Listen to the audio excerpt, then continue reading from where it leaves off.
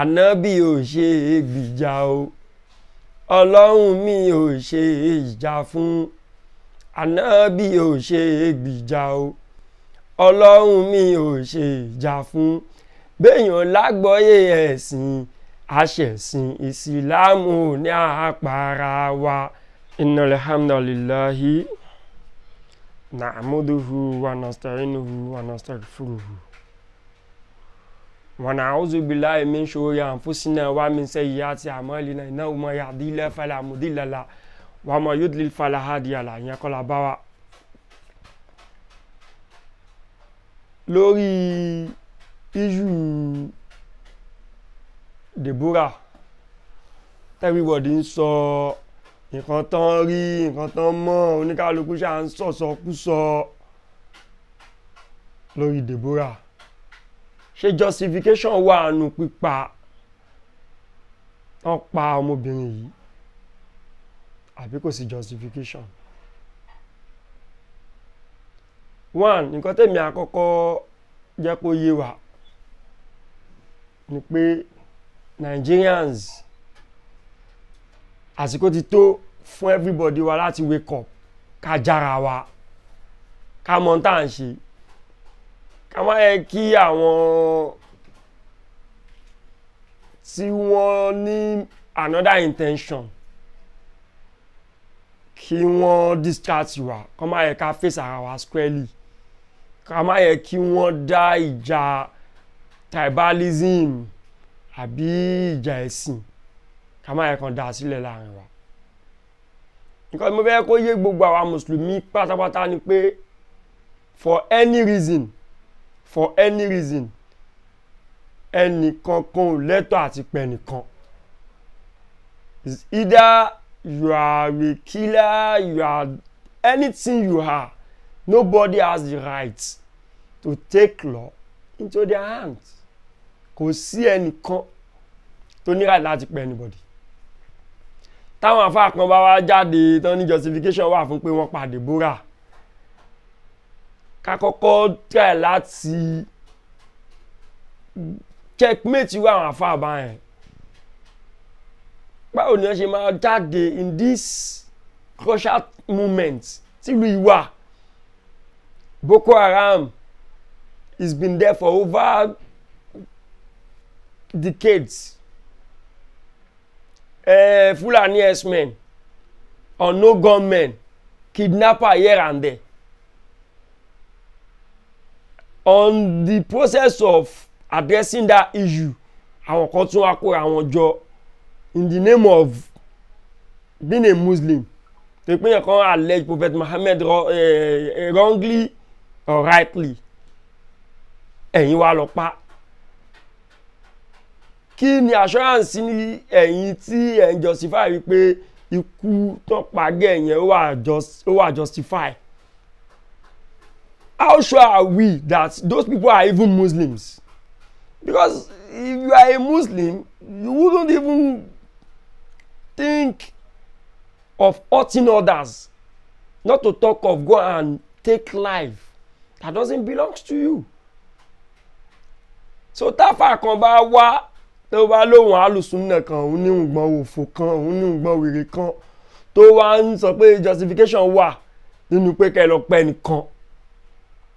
Irú àfáà yẹn ó yẹ ká fi wọ́n sí watch list, because ẹ lè fi nǹkan tó kò tẹ anywhere in the world kò tẹ síbi kankan tó ti wà justifiable anywhere in the world. Okay, tó bá pààyàn bí ẹni yẹn ṣe nǹkan tí ò dáa ẹ̀yin wá retaliate, that is jungle justice. No serious government will allow that. Wá sí citizen tó yẹ pé tó mọ nǹkan tó ń ṣe tó máa sọ pé tó pé òun nífẹ̀ẹ́ sìn ó fẹ́ jáde wá síta láti wá defend wípé àwọn tó pa Deborah àwọn right. No now. Okay, what if tó bá yẹ pé Christian ló pa one of their own family? Káwọn pastors or their leaders kó wá jáde pé tó ipò ti bú Jesus. There are many reasons, there are many verses in the Quran that say no to killing. There are many hadiths that say no to killing. Even Qurian ni like Rafidin, you can't force anyone to practice your religion. You can't force anybody. Then ìwọ náà tó jẹ́ Muslim, ó ní láti gbàràtà fún fọ́lọ́run náà. Téèyàn bá bú Ọlọ́run àbó bá Ànábì, what's your own business? Ṣé wọ́n ló bú ni? Even tó bá bú ẹ gan o ní right láti pè nìyẹn. Government ló máa. So a ti rí oríṣiríṣi comments táwọn èèyàn ti sọ bí àwọn àfáà kan tán ní mi ìfẹ́ dárúkọ kó má dàbí pé èèyàn náà tún fẹ́ dá wàhálà mi lẹ̀. Because ìgbà míì máa ń wà tí èèyàn máa tẹ̀ jòkó wọ́n máa fẹ́ kéèyàn máa regret. Ṣé àwọn tí wọ́n dẹ̀ tí wọ́n ń claim pé Muslim làwọn tó dẹ̀ ń jáde láti máa sọ orú nǹkan báyìí tó dẹ̀ jẹ́ public figure tá a rí wọn gẹ́gẹ́ bí Islamic scholar tẹ̀dẹ̀ wọ́n á defend the rubbish. Ẹ tún wá dáná sun kò ń ṣe pé ẹ kàn pa pé kínní ẹ mú náà ẹ fi sí for many reasons ó tún wá jóbìnrin. No now àdẹ̀dúpẹ́ lọ́wọ́ àwọn ọlọ́pàá ọ̀dà àpọ̀n ti rí méjì múnú àwọn criminal ẹ̀ but ìkọ́ tẹ́mi fẹ́ kó yé gbogbo Nàìjíríà ni pé those people are not Muslims. They are not Muslims because initially when Boko Haram started operating, people think they are jihadists, they are Islamic advocates, they are this and that. But now we get to know that these people are not Muslims. They have their own intention.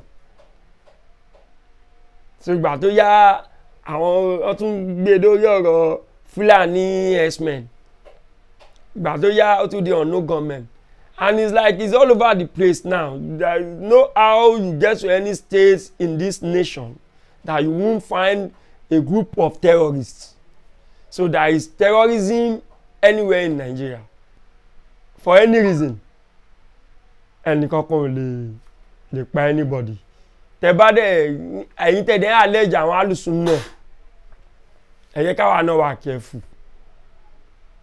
Tí alùsùn náà bá wà tó bá ṣe mistake àbósọ̀ kankan lórí kéèsì yìí tó jẹ́ rubbish, ẹ lè condemn sunna. No, ẹni yẹn that particular person yẹn lè máa condemn ká náà máa tún lọ kó sínú nǹkan míì. So téèyàn kan bá ṣe mistake tó lọ ń sọ̀tọ̀kùsọ but ó wà ó jó níhùngbọ̀n ó ṣe kinní kan mí pé a máa condemn gbogbo níhùngbọ̀n. No, ẹni yẹn ni ẹ jẹ́ ká try láti ká fura sí ká dẹ̀ jẹ́ kí àwọn èèyàn mọ̀ wípé nǹkan tó sọ yẹn ò dáa. It's totally wrong and nobody is going to accept that. Ànábì ò ṣe é gbìjà o, Ọlọ́run mi ò ṣe ìjà fún. Ànábì ò ṣe é gbìjà o, Ọlọ́run mi ò ṣe ìjà fún. Béèyàn lágbọ́yé ẹ̀sìn yóò ṣẹ̀sìn, Ìsìlámù ní àpárá wa. Ìdí tí a fi sọ tàbí kọrin yìí ni pé téèyàn ò bá ti lágbọ́yé èyí tó ń ṣe ìṣekúṣe la máa ṣe. But èmi kàn fẹ́ kó clear everybody ká dẹ̀ lọ́mọ ní back of our mind pé àwọn tó pa Deborah yẹn ṣe wọ́n ní láti investigate wọn. Kò ń ṣe nítorí pé ó allege Prophet Muhammad, kò ń ṣe wípé ó allege Prophet Muhammad. Wọ́n ní nǹkan kan míì, wọ́n ní another intention tí wọ́n fi pa because ó funny now, very funny thing. Èyàn ó bọ́ Ànábì ó bọ́ Ànábì ó yẹ kí a tara lóòótọ́ gẹ́gẹ́ bí mùsùlùmí gbà. Even àwọn ẹlẹ́bọ tó bá bóṣà wọ́n máa tara wàá rí bọ́n ṣe máa react. Èyàn tó ní bàbá àbí màmá tó jẹ́ ẹlẹ́bọ lọ́rọ̀ tí mo sọ yìí máa yé dáadáa. Tó bá ní relative tó ń ṣe nǹkan míì tó dẹ̀ ń tẹ̀lé láti fà á sínú ẹ̀sìn, tó bá lọ fà á tó dẹ̀ lọ sọ àwọn ọ̀rọ̀ tí ò yẹ kó sọ, tó lọ sọ̀rọ̀ against nǹkan tó nígbàgbọ́ lé lórí, ó máa báyàn fà wàhálà. Èèyàn dẹ̀ máa rí reaction ẹ̀. Lóòótọ́ Kùránì náà dẹ̀ mú wa pé ẹ má bu ẹ̀sìn ẹlẹ́sìn kán má bàa bu Ọlọ́run tí. so ó normal kí yàn tara but téèyàn bá understand Islam dáadáa ó ní lọ débi pé wàá rí pé kò gba ẹ̀mí ẹni yẹn ní best torí pé kò sẹ́ni tó mọ̀ lánàá èèyàn lè jẹ́ ọ̀tá Islam lẹ́nu kó dọ̀là kó di ẹni tó máa gbìjà Islam torí láyé ànábì báwo lànábì ṣe báwo ló ṣe bá àwọn ẹlẹ́bọ lò àwọn Júù wà náà àwọn Christian wà láyé ànábì náà àwọn kí náà ń pè idol worshippers wọ́n wà láyé ànábì náà ànábì ò bẹ́ẹ̀ nìkankan jà ẹ lọ gbogbo history ogun tànábì jà ànábì defender rẹ̀ ni kò ṣe pé bóyá òun gangan ló launch battle no òun kọ́ ló launch attack tó bá ti fẹ́ attack defender lànábì ń jẹ́ defender lásán ni wọ́n kò ń kọ́ ló lọ attack wọn tó pé wọ́n àlẹ́jẹ̀ ànábì ò ever ẹ lọ wo kò dídì sọ pé ó yá ẹ lọ attack èèyàn in fact nígbà tánábì wà ní àárín wọn ní Mẹ́kà tó gbé láàrin àwọn ẹlẹ́bọ aṣáàrí bó ṣe bá wọn lò bó ṣe jẹ́ pé kò tí ì ṣe kínní gbà tánábì tún padà wá dé ẹni tó lágbára tó ní gbogbo ẹ̀ tó wá sí Mẹ́kà padà from Medina ó sọ fáwọn sọ̀hábà nìyà ẹni tó bá ti rí tí ò yẹ pé ó fẹ́ àtàkì yín ẹ má àtàkì ẹni tẹ́ bá rí pé ó fẹ́ wá àtàkì yín ni kẹ́ àtàkì ẹni tẹ́ bá rí pé ó sáwọnú Kaaba ẹ filẹ̀ o ẹni tó bá sáré wọ ilé Abu Sufyan ẹ filẹ̀ o ẹni tó bá ó ṣàṣọ gbogbo àwọn kinní yẹn fún wọn àwọn ọ̀tá Islam tó fojú hàn nìyẹn náà tó táwọn ilé máa ń pè mú pé mùsùlùmí làwọn irọ́ náà ń pa fún wa political something ni wọ́n jà fún àwọn náà mọ nǹkan tọ́jọ́ fà ẹ̀kọ́ dẹ̀ lélẹ̀ náà jẹ́ fún àwa tí a kù pé tó bá wà láàárín ibi tó yẹ pé idea wọn ò wà in line pẹ̀lú idea tiẹ̀ èèyàn máa ń mọ bí wọ́n ṣe máa ń bá àwọn ẹni bẹ́ẹ̀ lò ní ó lè wà láàárín àwọn Christian kó sọ pé ó fẹ́ lọ pè wọn for instance èèyàn kú omi bí ìsìn bóyá ó lọ rú China àbó lọ rú India tó yẹ pé Christianity and Islam ò fi bẹ́ẹ̀ ṣe kínní ń bẹ́ẹ̀ other religion ló lead kó wá lọ máa sọ pé ó fẹ́ claim Islam ẹ̀ níbẹ̀ so èèyàn lè fara kó nǹkan tí ò yẹ kókó because nígbà tá nẹ́bí gan wà ní Mẹ́kà gan tí ò tí ì lágbára tó wà láàárín àwọn ẹlẹ́bọ wọn ò pé ń síta náà wọ́n máa ń hide wọ́n máa lọ pè é ni so tọ́mádẹ̀ ti ṣe wọ́n á ṣe so nígbà tó di pé